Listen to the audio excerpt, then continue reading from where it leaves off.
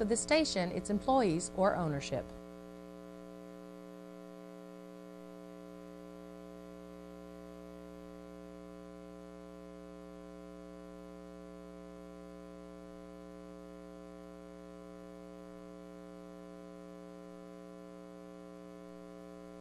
Are you going to church only to find a club? Are you tired of looking for the Bible but only getting babble? Are you tired of this commercial? So am I. Well, these commercials may be old and boring, but the gospel we preach never is. Come study the Bible with the Church of Christ. We're meeting at 250 The Boulevard. Our new times are Sundays at 9 a.m. for Bible study and 10 a.m. for worship, and then Thursday nights at 7 p.m. Come visit with us. We hope to see you there. And as the church continues to grow, people are driving miles to hear the truth. Yes, I drove an hour to get here, but it's worth it, and we try to do it every week. I think we've definitely developed a reputation here. I think folks know who we are. They're familiar with what we teach. I think there's still a lot of territory to be covered. I think things are going wonderful. Right. And I really think that Johnny is one of the best preachers I ever heard in my life, and he's got 2 sons that are going to follow in his steps. So I wouldn't want to be anywhere but here. Visit the Martinsville Church of Christ. Services 11 a.m. on Sunday, 7 p.m. on Wednesday. Watch them on TV Wednesday night at 9 p.m. on Comcast Channel 18 and Sunday night on WGSR at 9 p.m. I despise, hate, detest, and loathe the Church of Christ and everything about it. I hate them. I really do. The better I get to know them, the more I hate them. I want to rid the world of the churches of Christ. See why the atheists don't like the Martinsville Church of Christ. Services are 11 a.m. and Wednesday at 7 p.m. at 823 Starling Avenue. Watch them on TV in Martinsville at 9 p.m. on Comcast Channel 18 and on Sunday on WGSR.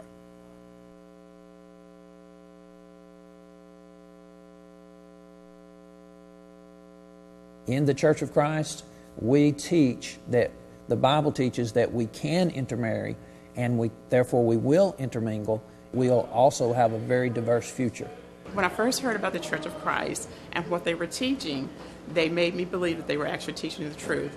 And if you're teaching the truth, there should not be an issue with black or white. So I decided to visit here, and that's when I realized that they are teaching the truth, and black or white, regardless of what your nationality is not an issue. Visit the Martinsville Church of Christ. Services 11 a.m. on Sunday, 7 p.m. on Wednesday. Watch them on TV Wednesday night at 9 p.m. on Comcast Channel 18 and Sunday night on WGSR at 9 p.m. Don't flex your muscles, flex your mind.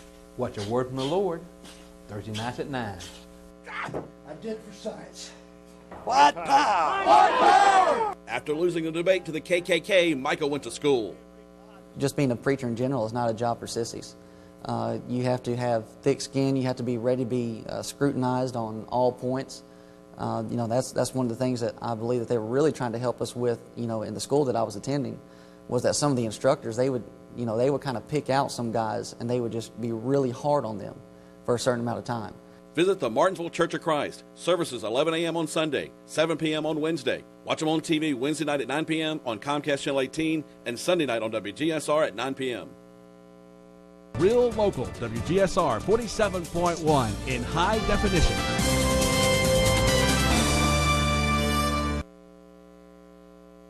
The views expressed on this program do not necessarily reflect the views of the station, its employees, or ownership.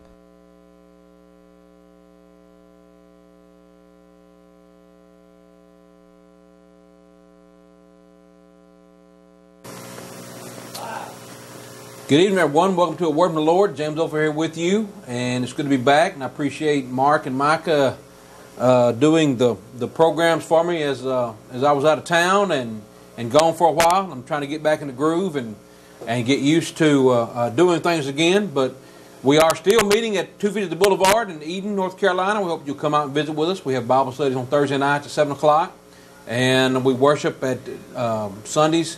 We have class at 9 and worship at 10, so we hope that you will come out and be with us and join us anytime you can. Mark, can you come turn this TV down? Is this?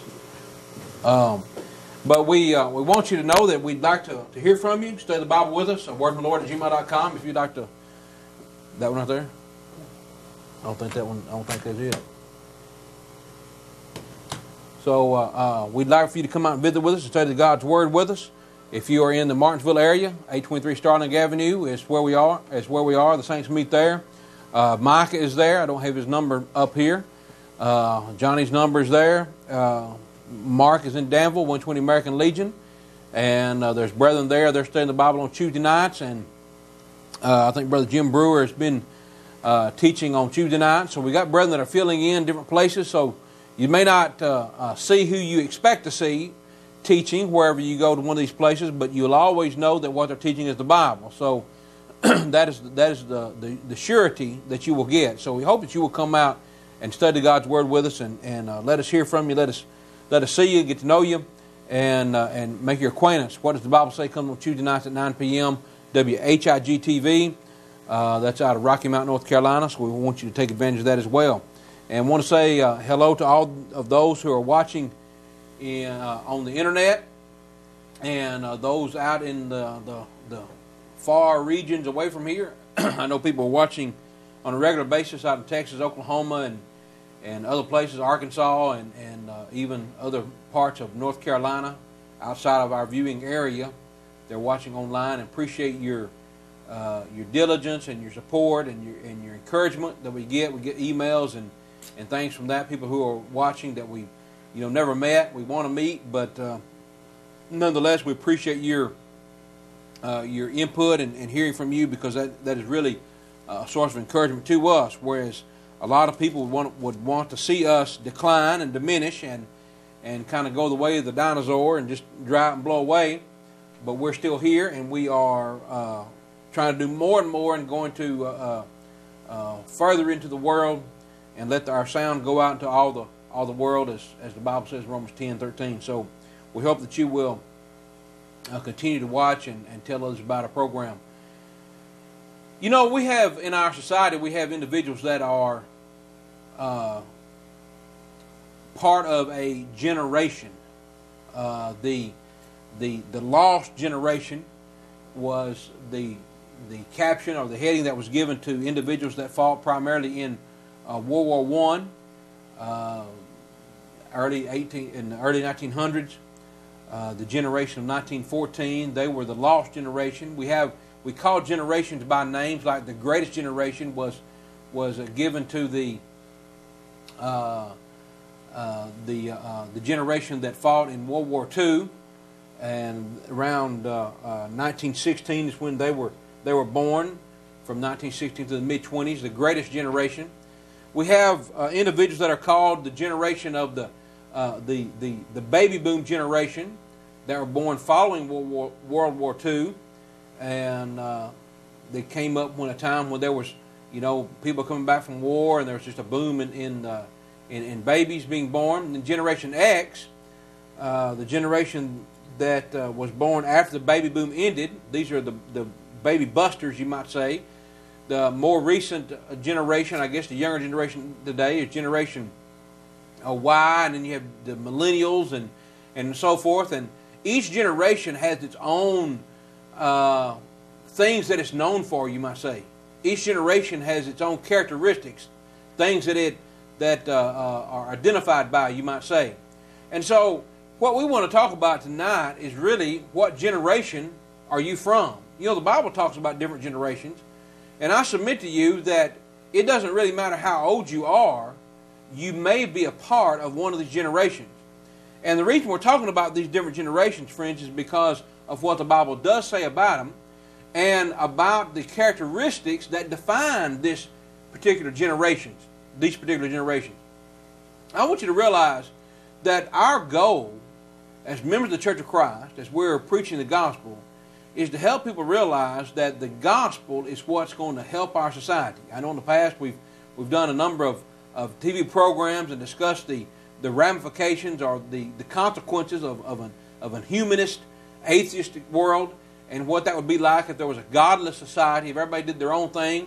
And this is really what we're talking about. This is kind of more of the same. This is the generation, what the generation would be like if there is no standard that we all must adhere to. Now listen to what the Bible says. The Bible says in Proverbs chapter 30 And I'm going to get my scriptures up here so we can read this together. But the Bible says that there is a generation that does certain things that are characterized in certain way. And that's what we want to see if you're a part of that generation. Proverbs 30 and verse 11. Proverbs 30 verse 11. There is a generation that curseth their father and doth not bless their mother. Let's talk about this generation for a moment.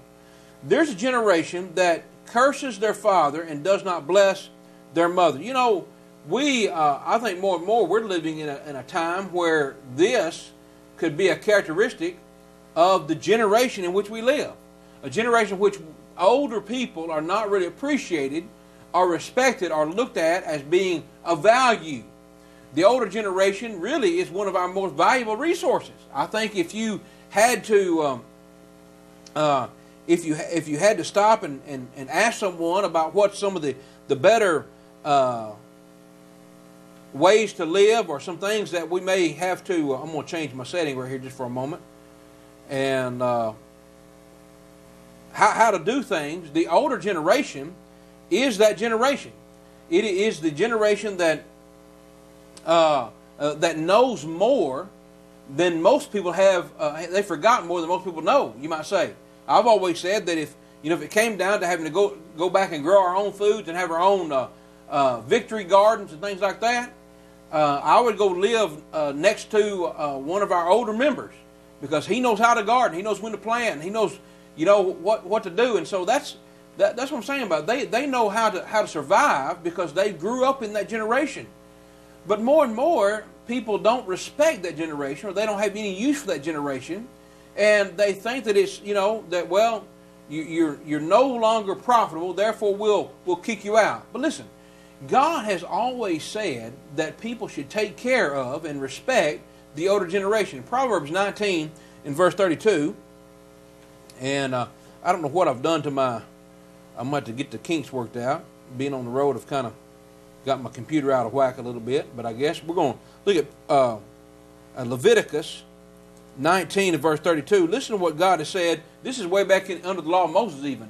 The idea that you ought to respect your elders. He said, thou shalt rise up before the hoary head, the gray haired, and honor the face of the old man, and fear thy God, I am the Lord. And so God has always intended that people have a proper respect for the aged people. We tell our children all the time that you need to respect your older generation, respect your elders, and so that's really what we're trying to deal with, is the idea that these people are individuals you should respect, not just look down upon. But more and more our generation looks at this as something. You know what?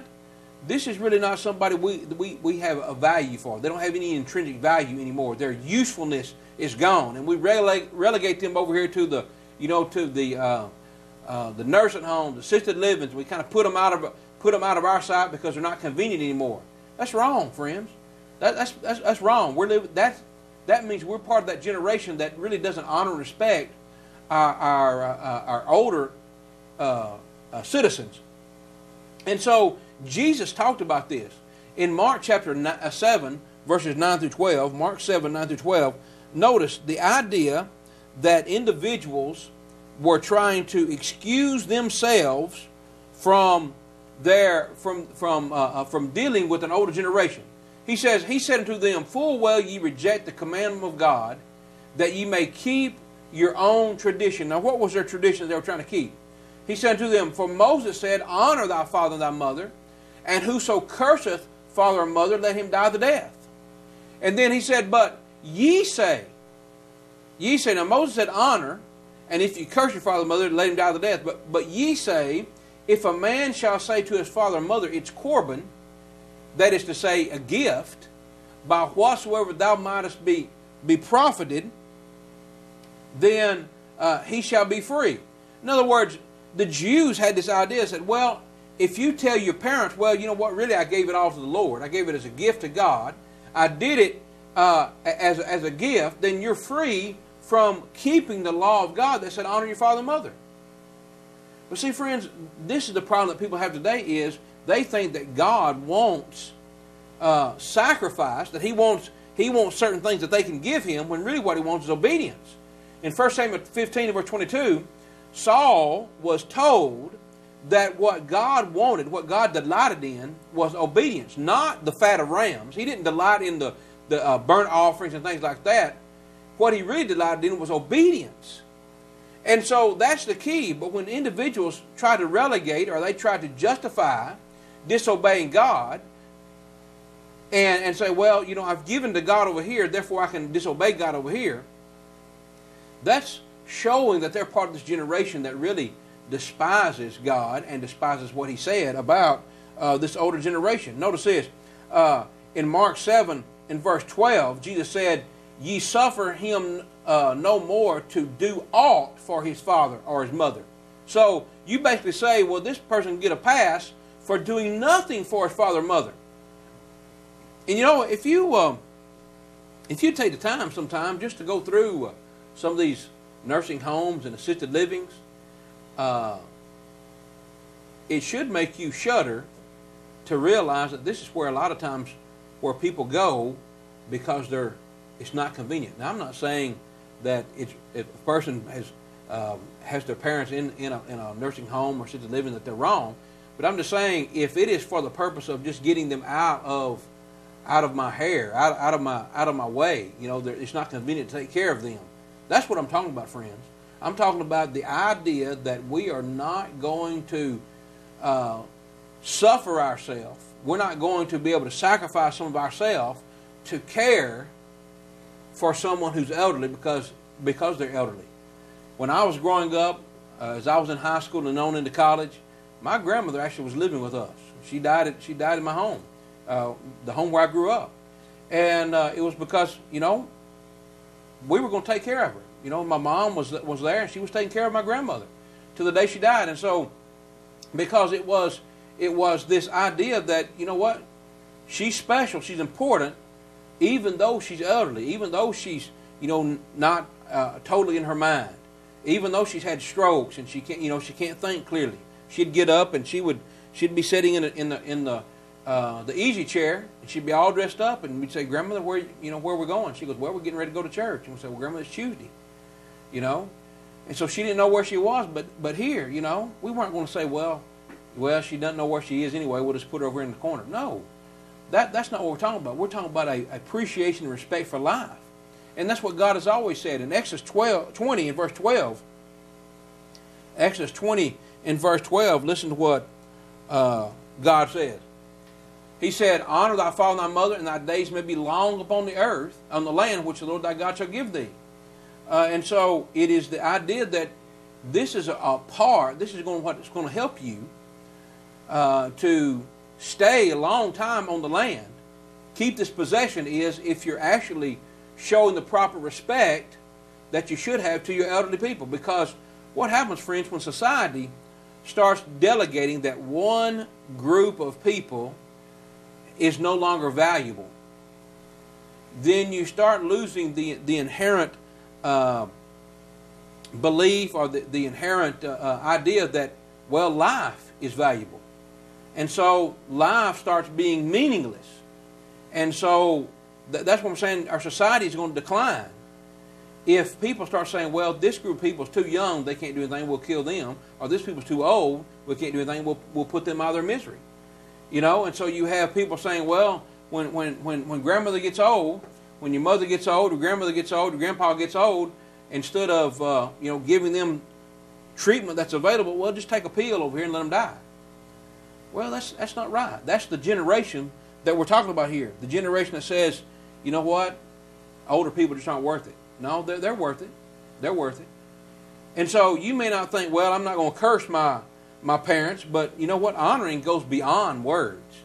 Honoring goes beyond words. In 1 Timothy 5 and verse 3, listen to what the Bible says. Honor widows that are widows indeed.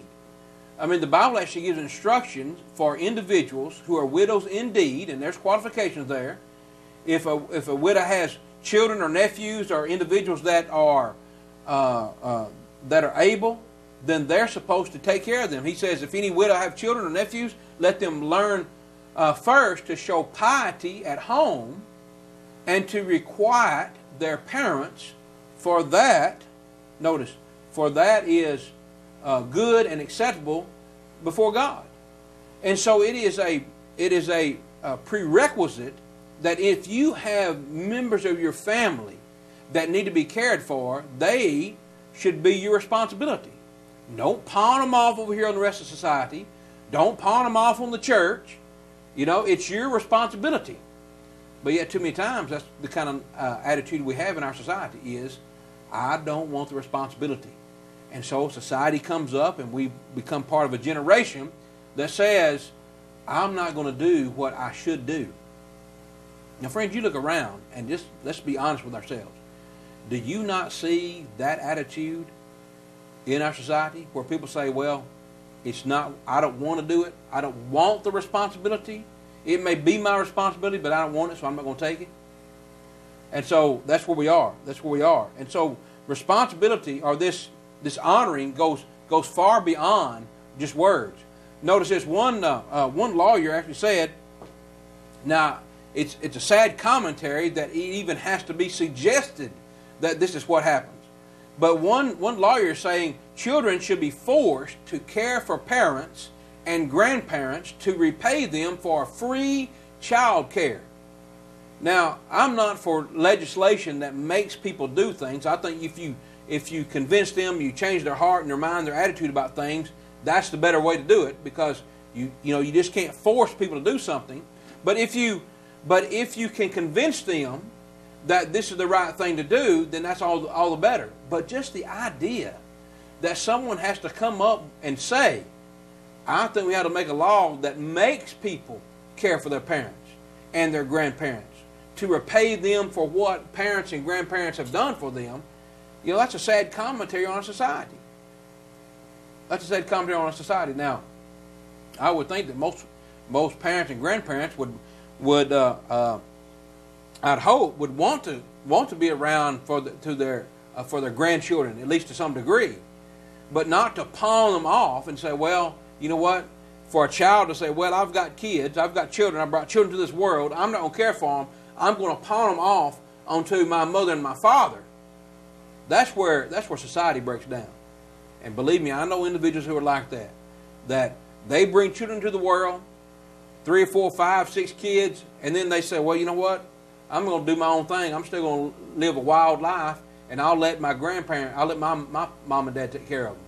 That's a sorry dog that will do that. That's a sorry individual that will not assume responsibility and doesn't have really the proper respect for the elderly, in this case his mother and father, than to say, you know what?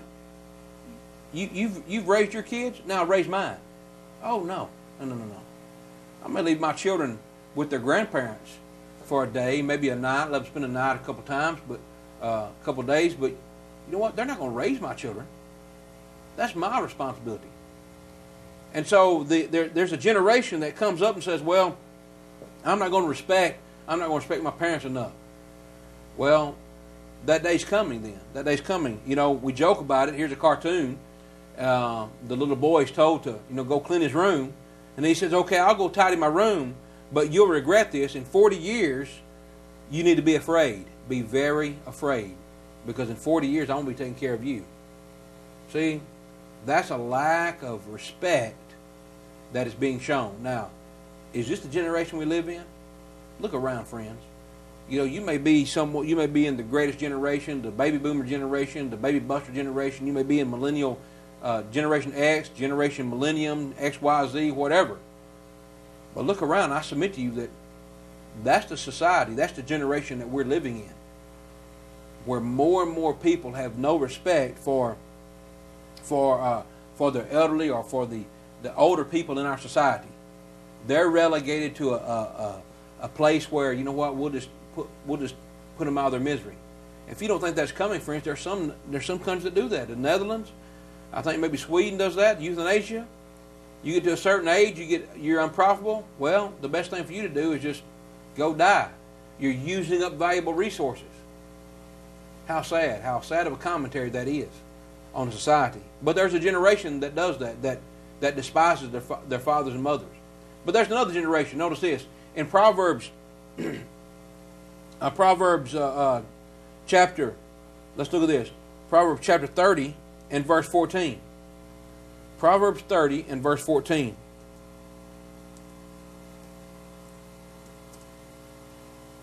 You can go ahead and put the phone lines up if you want to, Richard. Proverbs 30 verse 14. There's a generation whose teeth are as swords, and their jaw teeth as knives, to devour the poor from off the earth, and the needy from among men. There's a generation that will just consume. Their teeth are swords, jaws are knives, and their whole goal is just to devour the poor. Now, they're not really talking about literally eating these individuals, but the idea that you are not caring for the individuals that are poor, that are in need, and they will take advantage or take advantage of those individuals. Jesus said in Matthew chapter 26 in verse 11, He says, "For the poor you have with you always." But there's a generation that doesn't really care for those who cannot provide for themselves. And notice I said who cannot provide for themselves. If you're capable of providing for yourselves, the Bible says if you don't eat, you should. If you don't work, you shouldn't eat. And it ought to be the case that when our society is actually encouraging people to not work, to stay at home, and they're actually getting paid longer and longer periods of time to stay at home, draw unemployment, and then not even have to find a job. Friends, what we're doing is we're actually putting individuals in a position to where they will be taken advantage of, where they will be devoured, if you will, because we're not encouraging them to fend for themselves. But look at this. A generation that wants to devour the poor, that wants to devour the needy, that has no respect. They're ruthless, really, in their practice. It's what we're talking about here. Now, so what's condemned is taking advantage of these individuals who cannot care for themselves. Look at Proverbs 22. Proverbs 22 and verse 16.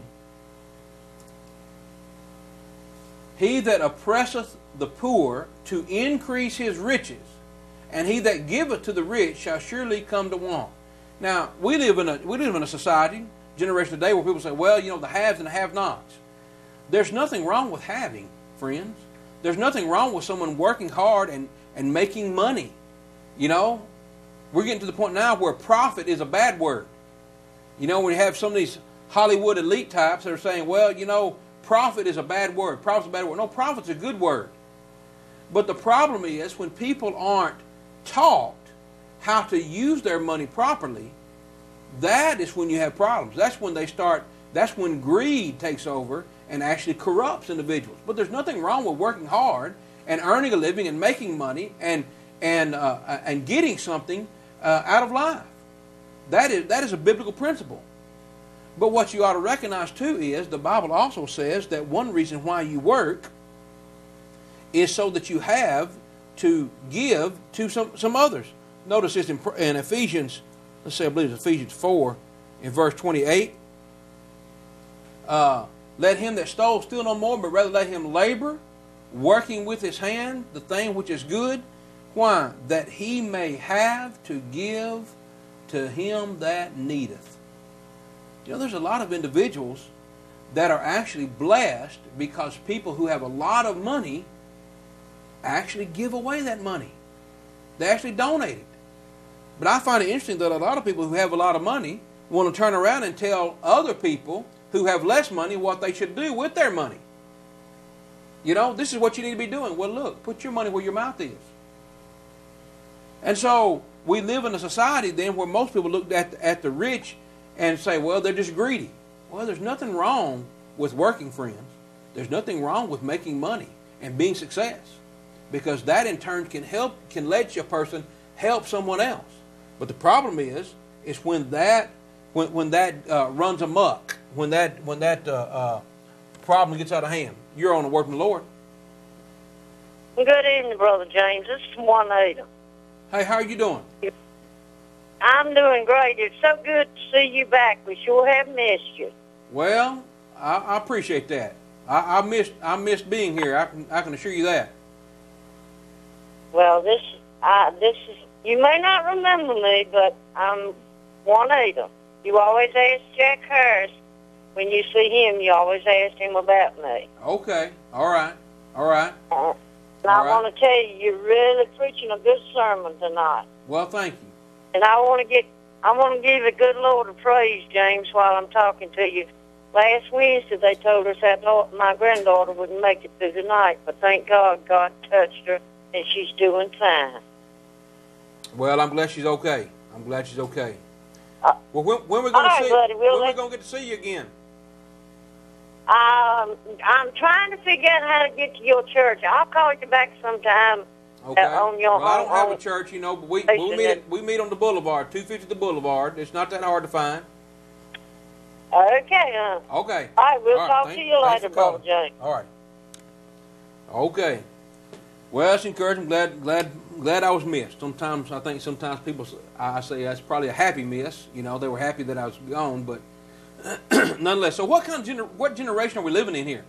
Are we living in a generation that is actually taking advantage of people? Look, everybody knows about Bernie Madoff. We've heard about Bernie Madoff a few years ago. You know, took advantage of individuals. He actually took advantage of rich people.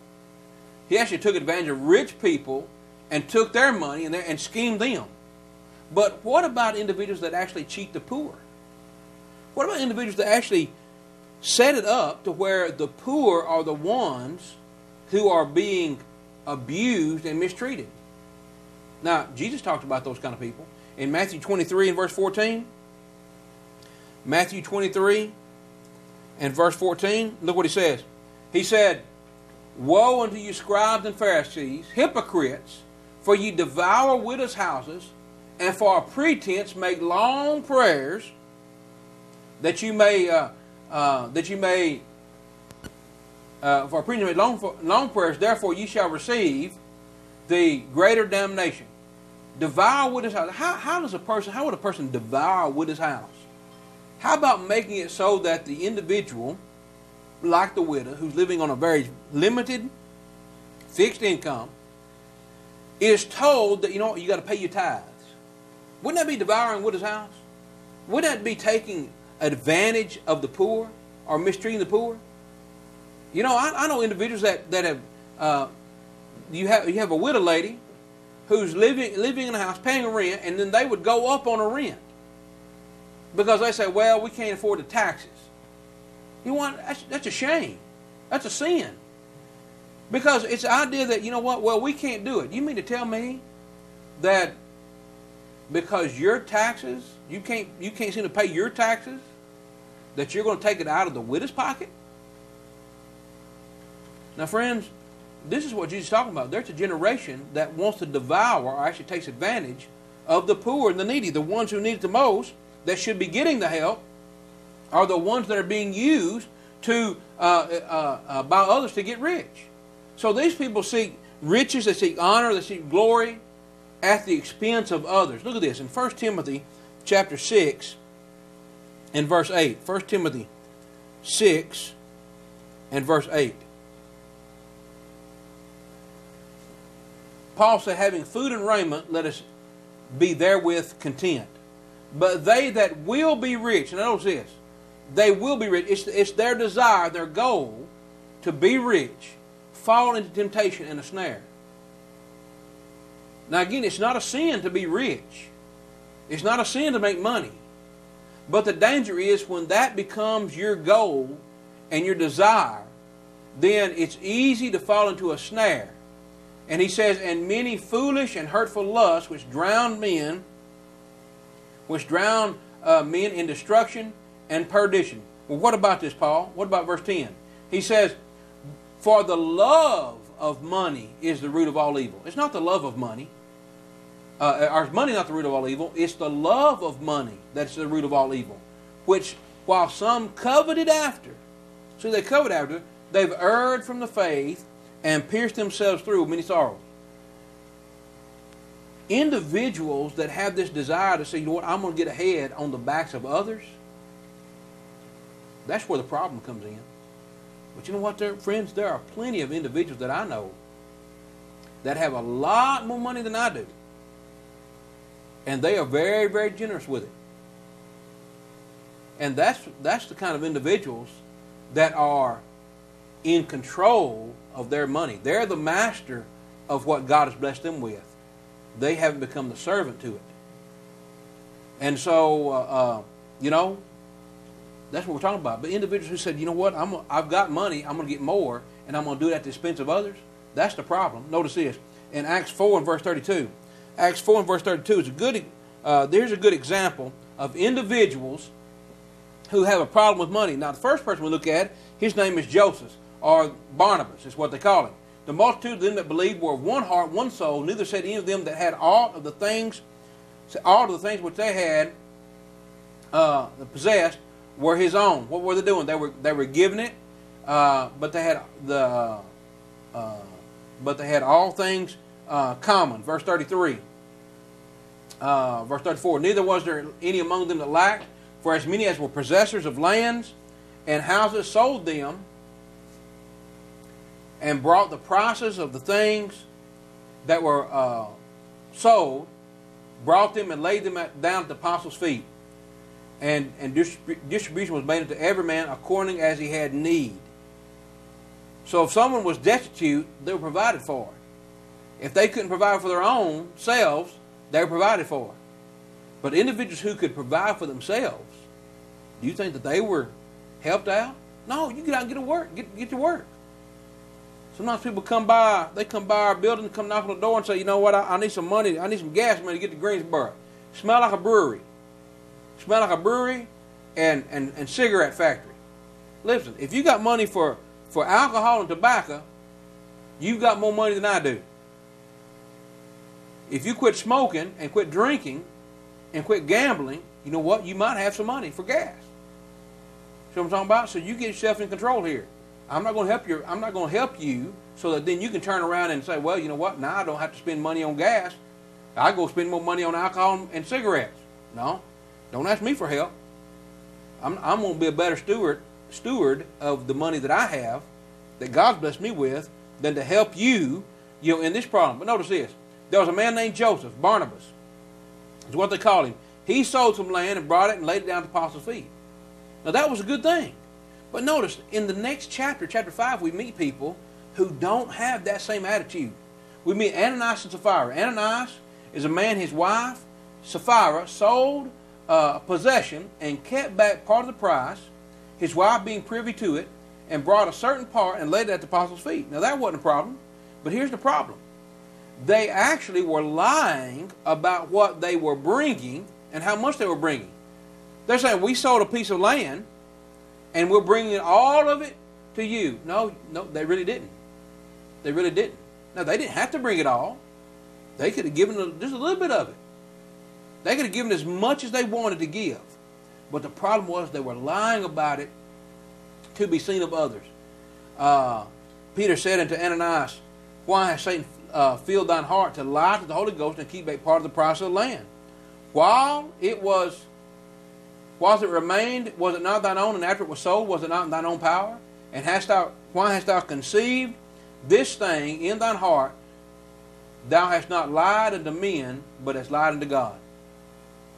Now, what were they trying to do? They were trying to make themselves be something. It was that love of money, that desire for power and prestige and honor and glory. That's what brought them to their downfall. And so there's a generation that wants that. There's a generation that says, you know what, we need to get ahead. We need some prestige, some honor, some money, and the way we're going to do it is take advantage of other people. No, friends. That's not what the Bible's teaching. If we want our society to be better, we're going to have to be a better generation than this. But you know where our society is? Our society is actually going the other way. Our society is actually the one that's taking advantage of the poor. Think about this. What about state lotteries? What about state lotteries? Do you know in North Carolina lottery, I think, came in 2005. And in the 20 poorest counties in North Carolina, 18 of them had lottery sales topping the statewide average of $200 per adult. In Lenore County, for instance, where nearly 1 in every 4 residents is below the poverty line,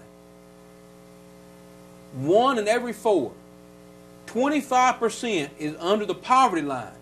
The average sale of lottery per adult was $423.92. $424.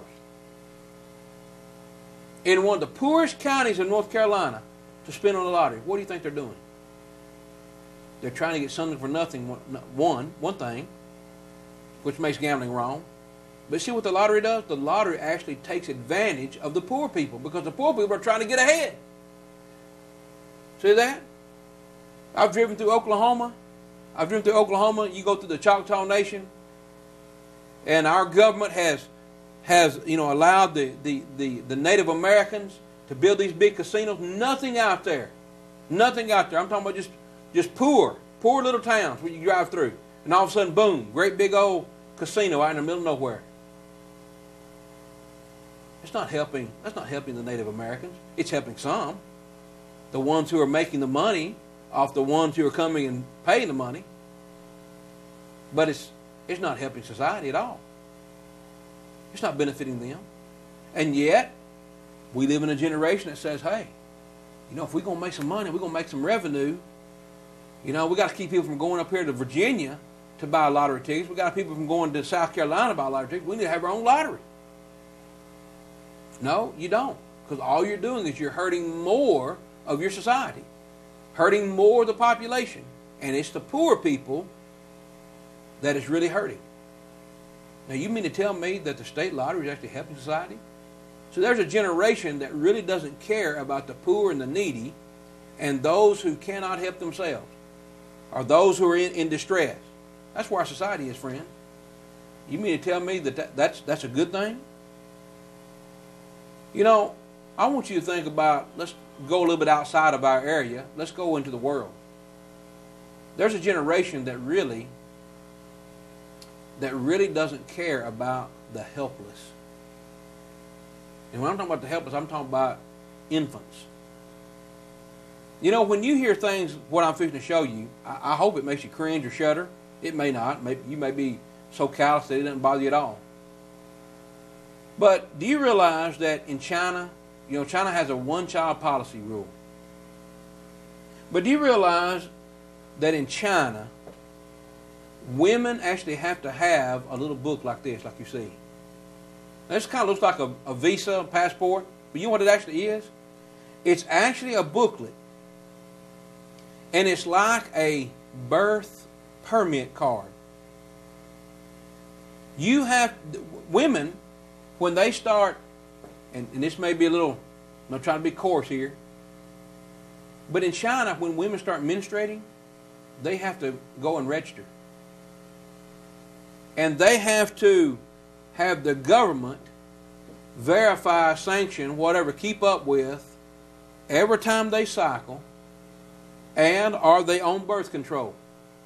And you cannot become pregnant unless you have a permit from the government that tells you when you are allowed to conceive. Do you think about that? And we say, well, that's pretty oppressive. Yeah, it is. And because if you do conceive, if you do have a child, an unborn child, I know the humanist atheist doesn't like that, but nonetheless, that's what it is. They kill them. They kill them. There's forced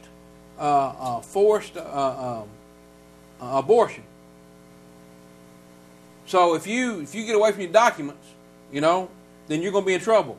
Between 15,000 and 25,000 babies are forcefully aborted every day in China. They actually have a full-time planning officials, state planning officials, full-time. Their job is to look for individuals, women, who are pregnant, and let's see if you got your papers to be pregnant. And if you don't, then what they do is they put them into the the slaughter beds, they call them, in the hospital. And that's where these children are aborted. Now, friend, you know, you think, man, that's terrible. That's terrible. Taking advantage of, or killing all these unborn children. China, China's terrible. They got terrible human rights policy. We do the same thing in the United States. Only difference is the government doesn't tell us that we have to have an abortion. Or do they? When the government starts mandating what happens with your health care, friends, that is pretty much going to dictate everything in your life. And so what that then comes down to is, how are you going to treat the innocent, the unborn? How are you going to take care of them? What are you going to do with them? Well, they're inconvenient. So it's kind of like the older generation. Now we've got the younger generation, the unborn. Well, let's take care of them. Let's euthanize them. And so, are we becoming that generation? Are we becoming that generation that doesn't care? We're becoming that generation that has become so corrupt that we just will take advantage of anything to make a dollar. If you don't think that the abortion industry is about making money, think again, friends. That's what it's all about. It's about power and control, and it does it by taking advantage of the lower people in society. You think about it.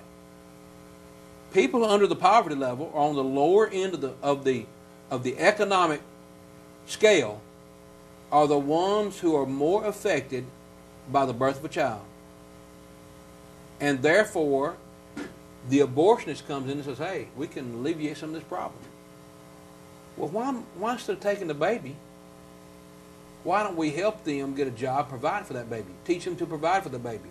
Or how about, better yet, how about we teach them to have a family unit, and we teach the father of the child, you have responsibility to take care of that child and keep the family unit intact. But instead what we do is we actually reward our society. In our society, we reward individuals for living outside of marriage. We reward them for having children, and then we pay for them to kill their own children if they choose so. It's totally backwards, friend. Totally backwards. We're becoming that generation. We are that generation. We're trying to change it. We're trying to turn that generation around. And so there's a generation. There's a generation that have knives for teeth and devour the needy and the poor. And that's the society we live in today. Let's look at one more. Proverbs chapter 30 and verse 11. There's a generation that curses father and mother. There's a generation, verse 12, there's a generation that's pure in their own eyes, and yet is not washed from their filthiness. Verse 13. There's a generation, oh, how lofty are their eyes, and their eyelids are lifted up. They're conceited, they're lofty, they're the greatest thing since sliced bread. Pure in their own eyes. Nothing is impure to this society, to this generation. This generation says, well, anything goes, and what I want to do is that's my prerogative. There's no purity.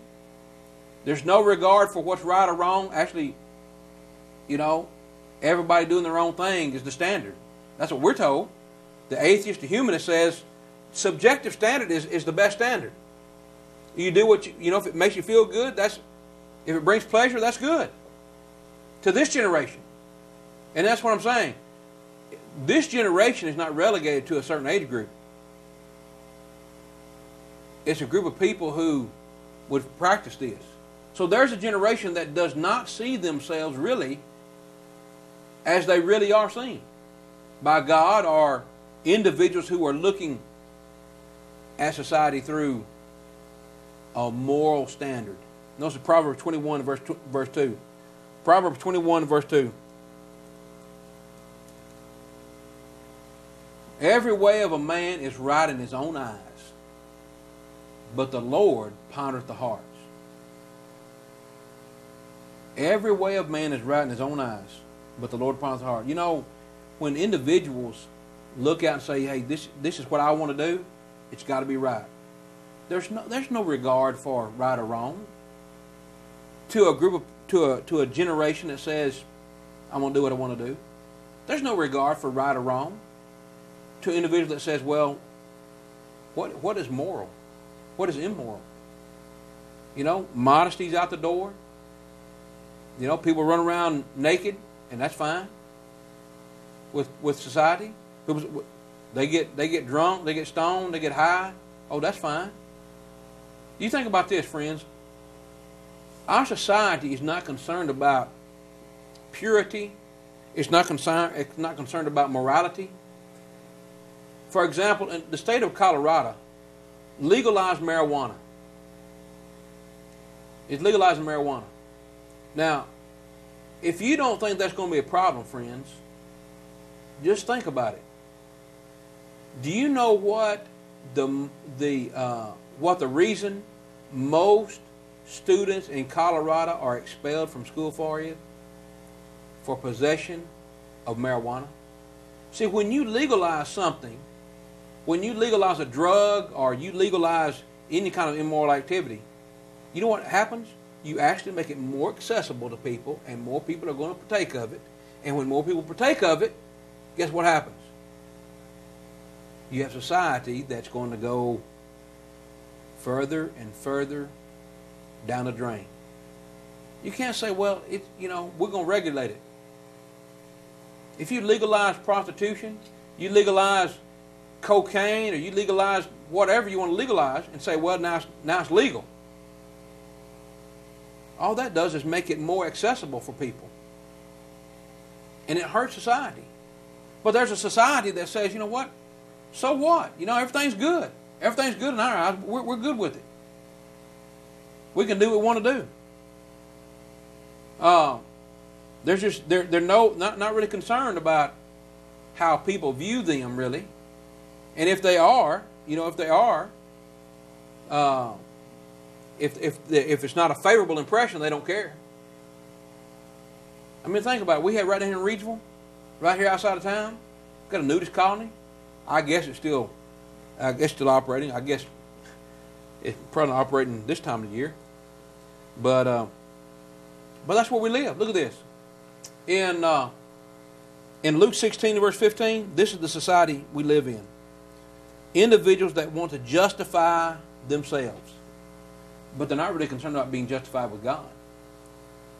Luke 16:15, he said unto them, Ye are they which justify yourselves before men, but God knoweth your hearts.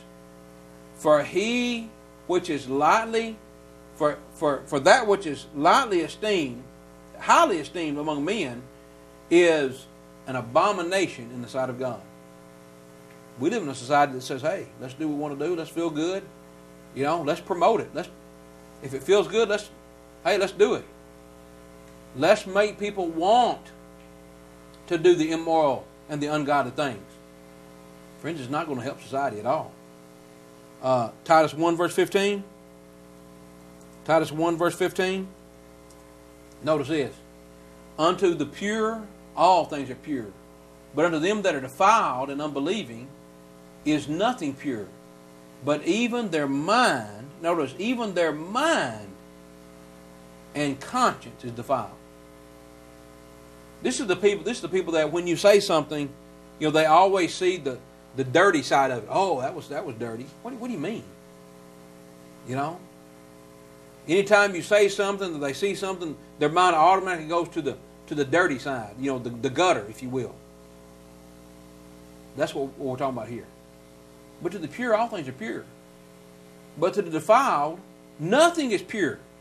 Everything is only on evil continually. And our society is promoting that. Our society promotes that. You don't think our society, friend, listen, here's where our society is going. Our society is actually encouraging people to be more promiscuous in their lifestyle, to be more uninhibited in their lifestyle. If you don't believe that, just look at some of these ads for insurance. The Affordable Care Act. These are ads. These are actual ads that are running to encourage people to get government insurance. Now, how is this going to help society? This is not a political statement, friends. This is just a moral statement. But look at this. This ad, now you have a tough time reading this, but here's these 5 women, and they've got a ski. It's like a snow ski, and in front of each one of them is a shot of, I guess, whiskey. And the caption says, the top left-hand corner says, "Shot skis keep us happy, flu shots keep us healthy. Saving money on flu shots leaves us more money for fun shots. We got insurance." Now you can too. And at the bottom it says, "Thanks Obamacare." Friends, is that really going to help our insurance? Is that really going to help society? To encourage people to go out and get drunk? Well, look at this one. Here's another one. Here's a guy doing keg stands. He's upside down on a keg, guzzling beer, he and his buddies. And again it says brosurance, all right? Insurance for your brothers, I guess. Your frat buddies. And it says, "Keg stands are crazy, but not having health insurance is crazier. Don't dip into your beer money. Don't dip into your beer money to cover the I can't read that. Get covered. Get some insurance. Get some insurance so that you can be more reckless in your lifestyle." Really, friends? Is that really going to help society? That's just what we need. We need more college students out here getting drunk. Yeah. Go America. That's really going to help our society. Now, friends, anybody who buys car insurance knows that the more drunk drivers you have on the road, the higher your premiums go up, insurance rates go up. The more people that are actually filing insurance claims makes the cost go up. It's just basic economy. This is not helping society. But my point is, our society is actually encouraging people to be more promiscuous, to be more reckless, to be more uninhibited in their lifestyle. That's not helping society, friends. That's just not helping society. Here's one more. Here's a girl, she's got her birth control pills. And it says, "Oh, he's hot. Let's get physical. Boy, he's hot. Let's hope he's as easy to get, that he's as easy to get as this birth control. My health insurance covers the pill, which means all I have to do is worry about getting him between the covers." Seriously? Oh yeah, this is going to help our society. Friends, this is where our society is. Nothing is pure except what they think is pure. Oh, there's nothing wrong with that. Oh yeah, that's great stuff. That's great stuff. Let's give away free birth control so that we can encourage people to be more promiscuous in their lifestyle. Friends, you see what we're talking about? We're getting away from Bible principles, and the only thing that happens is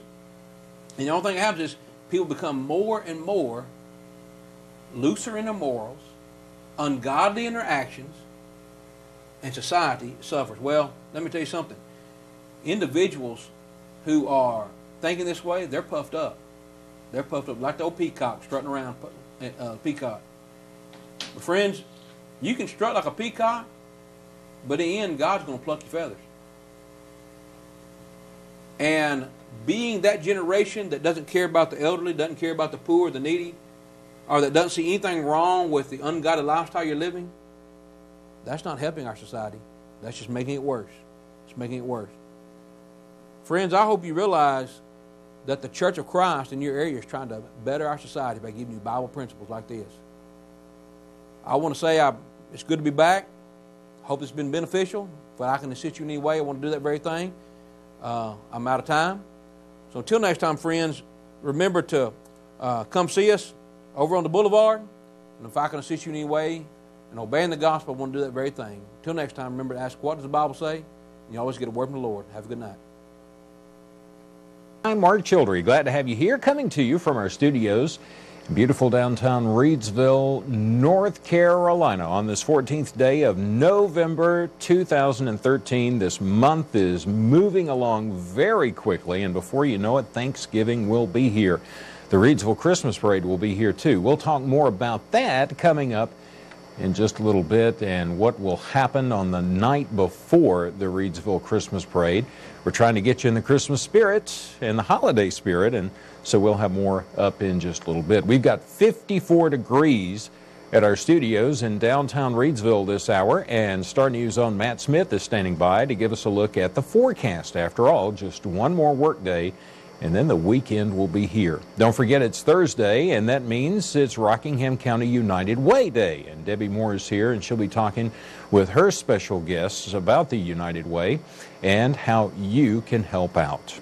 We've got a lot of news to cover from both North Carolina and Southside Virginia. As a matter of fact, our first two stories will be across the state line. One north of the state line, another south of the state line. Let's go ahead and get started. The Danville Register and Bee is reporting that a Danville jury has sentenced Michael Jamie Womack to 10 years in a Virginia prison for the second-degree murder of his own mother. Womack was convicted in Danville Circuit Court, that was this afternoon, of second-degree murder in the 1996 beating death of his mother, Lorraine Bessie Womack. Now, according to the Register and Bee's coverage of the trial, Womack's defense team rested this morning, and that's when closing arguments